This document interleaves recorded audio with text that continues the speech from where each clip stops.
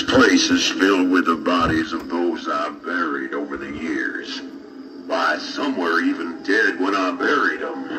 Others were the undead, and I had to bury them just to keep them quiet.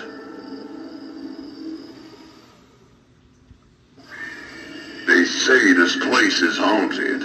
Oh, I've seen the spirits of the dead walking and floating above the ground, but that's not my job.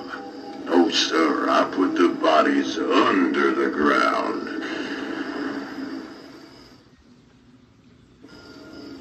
Most of the time when I bury a body, they stay buried. But every now and then, one pops up and grabs you.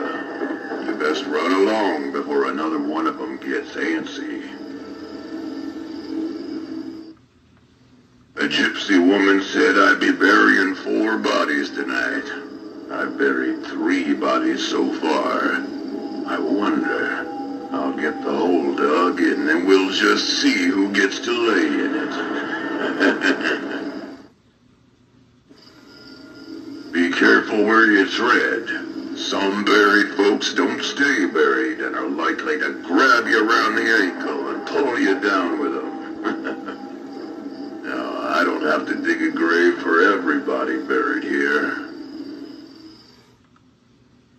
I've heard that this place is a cursed patch of land. On Halloween night, the buried bodies will rise back up from the ground and reclaim the souls of others. I doubt that's true, but I'm gonna keep this shovel handy just in case.